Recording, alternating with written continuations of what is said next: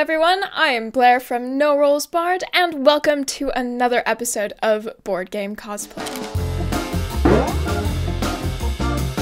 Today I wanted to create something a little different, as if there is really a normal on this show, and do something that would really challenge me. We're not putting a twist on this one because it's already going to be a hot mess as it is. No anime references, no video game references, just the straight up weirdness that is a Hungry Hippos cosplay. Going into this, I was honestly so scared. I will be using a lot of techniques that I've never even really looked into that much, and so I was really trying to hide this costume originally. First, I wanted to make it a Digimon Hungry Hippos, and then I was playing around with the idea of a Five Nights at Freddy's Hungry Hippos, but Adam said, no Blair, it's already weird enough as it is, and basically forced me into making this design that is a muscular fursuit slash mascot costume thing, but Hungry Hippos.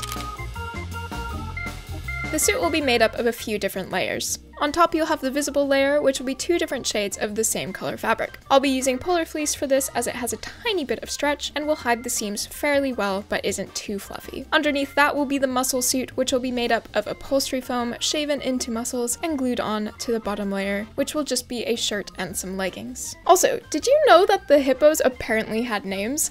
I never realized this until this project, and I just want us to take a moment to appreciate these terrible names. First, we have the classic Hungry Hippo. Not very original, but hey, I guess one of them had to be named that. Second, the potentially worse name, Vegipotamus. Just let that sink in for a bit. Third, we have the one that I'll be using the color of, which is the Sweetie Potamus. And lastly, Bottomless Potamus, which is S tier. Anyways, moving on from that, I then had to really look at this design and figure out what would make it different from just a normal hippo's costume. And that I decided would be a tail mechanism that would make the head go up and down doing that chomping motion. I called in two of my very dear friends to help me wrap my head around the idea for this mechanism. Isa, who you'll recognize from my last episode of Board Game Cosplay, and also her own cosplays, and also my friend Gerry, who is a fantastic cosplayer themselves, and also a puppeteer. So here, we have the Hungry Hippo, and as we all know, the most important thing about it, yes, look at those eyes. As we all know, the most important thing about it is that it has this neck thing that goes up like that. What I'm imagining at the time now is having the lower jaw like attached to my lower jaw. Yeah. And then having some sort of like maybe like PVC pipes that like have something where if you press on the tail, it then like pushes that part up, which is then attached to the upper half of the head, so that just goes up and down and looks absolutely ridiculous. If this is your lever, oh my god, you'll want 2 points here. Okay. This middle point, I'm using nails because that's all that I have at the minute. That will be attached into your main sort of larger outer pipe. So then whenever you push this, it'll pivot as such. Yeah. But then for this other hole, you'll want your pipe with a notch like that can over-sit on top of that. You can fix it as so. So that whenever this goes down, whenever this is a fixed point, that will allow for that to move up and down, but not be stuck like that as such. So this will have the ability to move backwards and forwards. Would it be possible, Jesus Christ, I don't think you're going to be able to make any sense of this, but... Oh, so Five Nights at Freddy's. Right? Yeah. Okay, would it be possible to just have one big pipe that is like attached at multiple points throughout my body just to make it secure? That would be easier, yes. Yeah. You might need to cut more of a gap than you think you do, because it's going to need to be able to extend quite a lot. It's going to have that. And I think also at the top where you have like the little crossbeam that goes inside the head, I think given how wide that head is probably going to be, like compared to your own head, you might need to have like, so you have like that's the like beam that's inside the head, and then I think you might need something else going across it like a T, so that it's like lifting all of the weight of the head at the same time, rather than just from one point trying to lift the entire weight of that head. Okay. With the general idea for the mechanism now roughly in my head, I got to work. However, before I get into making this project, I do need to give a safety warning. To go a bit Mythbusters on you, please do not try this at home, or at least not all of it. By all means, make a sexy hippo costume. That's great, and I would love to see it, but do not make the mechanism part of it. The only reason I feel safe wearing this is because I'm around people who are helping me every step of the way, and were keeping me from falling and seriously injuring myself. Alright. With that out of the way, let's get to how I made it, but not how you're going to make it. I began by cutting my PVC pipe close to the length I would want it to be in the end. I knew I would need one shorter piece for the tail and one longer piece for the inside of the gutter pipe. With it cut, I then sanded down the edges so that they were nice and smooth. In order to fit the smaller pipe into the gutter pipe so that it could pivot, I needed to carve away a semicircle at the bottom, so I began by marking out how far I needed to sand and used my Dremel to remove material. To create the pivot point, I used nuts and bolts to hold the pipes together. To install these, I drilled holes through both sides of each pipe, then threaded the bolts through the holes. I then did the same thing to the top of this small pipe to create the attachment for the head. After trying it out, I realized the motion wasn't quite going up as far as I would have liked, so I added some plastic and cardboard triangles to the bottom of the mechanism so the pivot point would be a bit further away and therefore give the whole thing a bit more motion. In order to have this mechanism attached to me, I ended up creating a harness out of nylon webbing and buckles. I tried it on between each step to make sure everything was positioned correctly and sewed it all together. I added Velcro to the back of the pipe, which would attach to some Velcro at the back of the harness, and finally was able to try the whole thing on. This is the weird mechanism that will be my tail and head. So we have this PVC pipe, which will be the tail, and that's connected to this pivot point here, which this all hot glued so that it won't come loose. And I have some nuts here as well, just hot glued in place so that the tail doesn't go completely all over the place. And then we just have some cardboard and some plastic to make it so that the pivot point could be a bit further away to add a little extra length.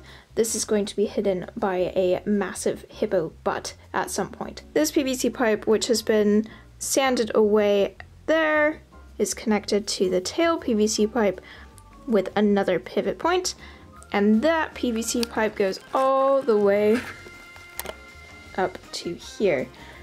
Nothing else is going on in here. This is just a larger gutter pipe, except for at the top here, I've added some EVA foam to try to give it that little junk motion. Then we have another pivot point to another PVC pipe up here, which is just attached with some more elastic to try to give it a bit more bounce. We'll see if that actually works once we have the head on it, because obviously that's going to be quite a bit of weight. So I'm not sure if that's really going to work, but hey, I've tried. Isn't that what matters? This one is just going to be loose, so this is just going to be actually inside the head itself, which this will just connect into.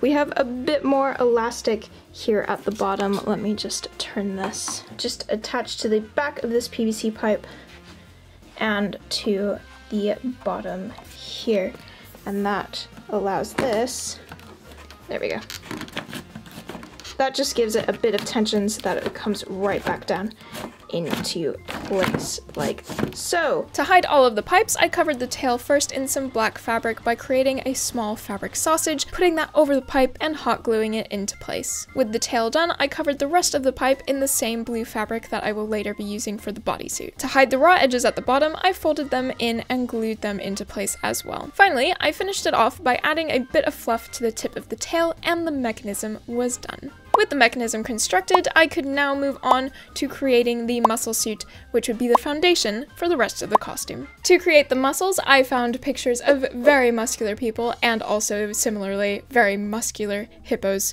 Please don't ask.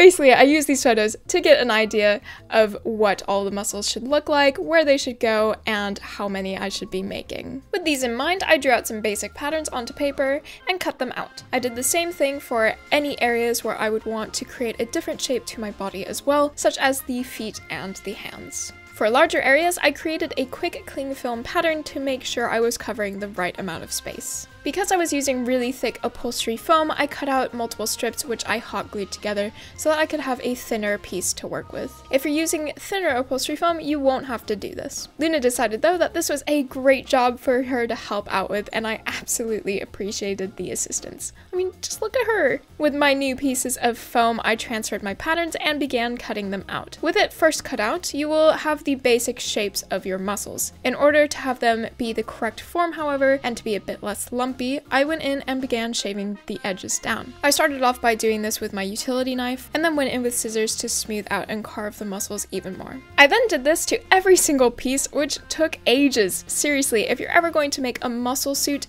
give yourself plenty of time to do it. I thought this would take me a couple days tops, but the whole process took me around 30 hours, and I kept rubbing my fingers raw from the repetitive scissor motion, so please be careful. To make the feet, I cut holes for my ankles, and then made a recess in the foam where my feet would eventually go. I then shaped the foot like I did with everything else. The gloves were a bit more difficult as I had to hot glue the foam to the gloves while I was wearing them. When doing this, make sure to spread out the hot glue in thin amounts so that you don't burn yourself. I started by gluing the pinky, then the ring and middle finger as one finger, then the index finger, the thumb, and finally the rest of the hand. Then I added some foam to smooth out all the areas where there were gaps. With this done, I began to shave away foam until I had a shape I was satisfied with. To attach the muscles to my body, I first needed to make sure the undergarments were ready. With the leggings, I sewed the foothole closed so that they acted as tights. I also added an opening to the back of the shirt so that I could slip on the muscle suit and close it at the back later on. With the muscles all carved out and the undergarments ready, I planned out the order to put on the muscles and got to work. With this, it would be easiest to have help from someone else, and in my case, I had the lovely Johnny, who was kind enough to offer his support for me. This took a very long time, and please do it in multiple chunks and take lots of breaks, as it can be very tiring for both people. But basically all we did was hot glue a small section of a muscle, attach that to the fabric, then add a bit more hot glue, and slowly add the muscles on that way. Again, make sure the hot glue is applied in a spread out manner so that there aren't any large globs of glue that will burn you. Another way to do this would be using a spray adhesive, which can be a bit messy, but won't be as hot, and it would probably be a lot faster as well. Finally, after 4 hours of gluing, we had all of the muscles on the suit, and I was feeling very cool. I was finding my leggings were slipping down a bit with this extra weight, so I quickly added some nylon webbing suspenders, which I glued and sewed onto the tops of the leggings. Now that everything was secure and staying where it needed to, I had another lovely friend help me with gluing the shirt to the leggings, and then we got to work creating the fabric patterns. At this point, I would like to give a huge shout out to my friend Allie, who not only helped me out with making all the pattern pieces and gluing down the fabric, as you'll see later, but they also provided me with all of the upholstery foam that I used in this project after I found out that upholstery foam from local shops is surprisingly really expensive.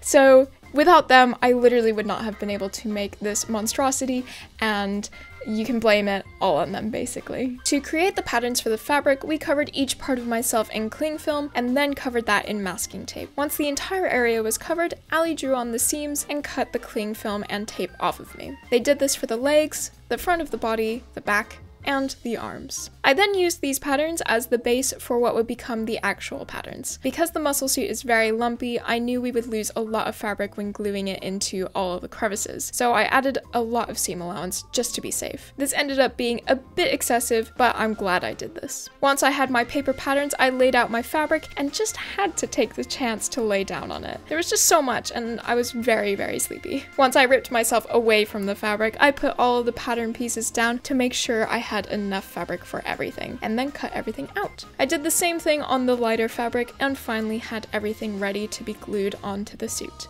At first, Allie tried to attach the fabric by pinning it into place to make sure everything lined up properly, and then hot gluing it on. After doing this for a little bit though, I became worried that the moment I've moved my body, the fabric would just tear away from the foam. So we decided to try a different method. We moved the whole operation outside and began to use a spray adhesive to attach the fabric to the suit. Yes, some of my neighbors did see me. No, they haven't spoken to me since. Honestly, I'm not really sure why. When applying the fabric, Allie would spray a small section and try to mold the fabric into each of the crevices. If there were any areas where the fabric was wrinkly, they would then pull the fabric up a bit and smooth this out even more. Basically, if you finagle the fabric long enough, you can work out a lot of the wrinkles. Obviously, there will still be some, but he's just a slightly wrinkly hippo, and I think that's perfectly normal. I mean, look at a real hippo. Also, if you're going to do the spraying method, please work in a well-ventilated area and wear a respirator or mask, as this stuff isn't great to get into your lungs. With the fabric glued on, Allie went in and pinned where the seams would need to be,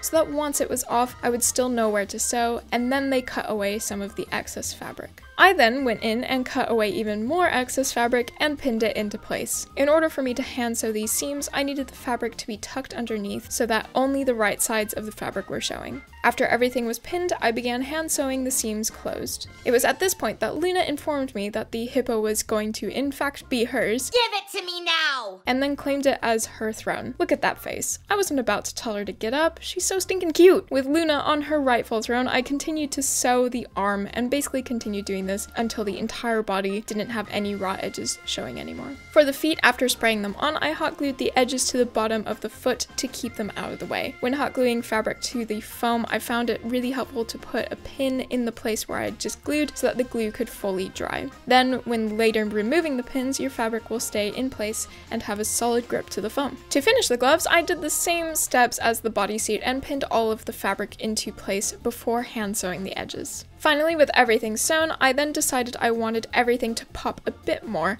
and quickly went over the muscle lines with a darker paint. I used an airbrush to do this for the majority of the costume. However, if you don't have one, you can easily go in with a super watered down acrylic paint and use some fabric scraps to rub the paint in, giving it a soft edge. Finally, I wanted to add some nails to the hands and feet, so I took some 2mm foam and cut it into rounded rectangular shapes, which I then heat sealed to be able to paint more effectively. I covered this in Plasti-Dip as a primer and then painted them in a light blue color. Once dry, I then hot glued them onto the gloves and the feet. Finally, with everything done, I added some thick 10mm foam to the bottoms of the feet to give me a sole, and the bodysuit was done. This just leaves the head, which, let's be honest, this will be the making or breaking point of this costume. So let's get to it. To make the head, I started off by tracing the profile of my face and then mapping out where the mechanism would lie. Once I had that, I created a pattern for the profile of the hippo's head. Like with the muscles, I then cut this out of upholstery foam. With this, I cut out 3 layers of my really thick foam, which I would later carve into the correct shape. Before I was ready to do that, however, I needed to get my ski mask ready. To make a movable jaw, I had seen some fursuit creators do this method of gluing on elastic around the top of the head and under the chin. With the ski mask ready, I prepared the foam pieces by cutting a hole for where my head would go. I went ahead and cut out the middle and side pieces before gluing them together to make the process easier later. I also cut a hole for my gutter pipe to go through. With those holes cut, I glued all of the pieces together and began to shave away some of the foam. I used the same method as the muscles by starting off with a utility knife and later using scissors to make everything neater. Once everything was done, I hollowed out the design to make it a bit lighter for me to wear. I then did the exact same things to the jaw pieces, starting by cutting out the holes, shaving it down, and then hollowing it out. With the pieces prepped to be attached to the ski mask, I started hot gluing them on. If you want a jaw that will move up and down, be sure to attach it to the elastic and nothing else on the chin. With it now on, I did some more trimming with scissors and added some foam to the top of the head, which connected to the back for a bit more stability. For the details like the nose, eyebrows, and ears, I used more upholstery foam and carved the general shape I wanted. With the head constructed, I went over it in cling film and duct tape to create pattern pieces, which were later transferred onto the same fabric that I used for the bodysuit. Unlike the bodysuit, I was able to use my sewing machine to put some of the pieces together first. To make sure I was putting the right pieces together, I started by laying them out on the foam head and sewing separate chunks together. With all of the smaller sections done, I sewed those together until I had an entire top top piece and an entire bottom piece. Before applying them to the foam, I added some black fabric over the ski mask so that my face would be completely hidden once I was wearing it. I just hot glued this into place and it holds really well. I then started the process of hot gluing the fabric onto the head. I again added pins to each section that I had just glued to make sure everything stayed in place to cool, and this allowed for everything to have a very strong hold once the pins were removed. I also added some pink fabric to the inside of the mouth. To finish it off, I turned the raw edges inside and just hot glued this as well. To create the side seams, I pinned together the flaps and hand stitched them together so that they had enough room for the head to still move up and down. For the nose, ears, and eyebrows, I glued the fabric down on top and hid the raw edges on the underside of each of them. On the ears, I had so much excess fabric, I did have to go in and sew in the seams to make it look a bit cleaner. To make the tongue, I drew out a basic shape on more pink fabric, sewed along the line, turned it right side out, and then sewed another line right down the middle. For the eyes, I used white fabric and used black acrylic paint to draw on some basic anime-esque eyes. To make the teeth, I used polymer clay and aluminum foil, which I later painted white. To finish off the head, I did some quick airbrushing and then added the various face features by hot gluing them in, and of course added the all-important teeth. How else is this hippo supposed to eat enough to support this muscular body? Finally, with everything covered in fabric, you can slide the head over the mechanism, lock it into place, and you are ready to chomp away. With the head done, we are now on to the last part of this video. That is right, it is time for the reveal, and honestly, I'm not sure if you're ready to witness this. It is unlike anything I've ever done before, and good God, is it silly. Everyone, please welcome the newest member to the board game cosplay family, the very hungry Hippo.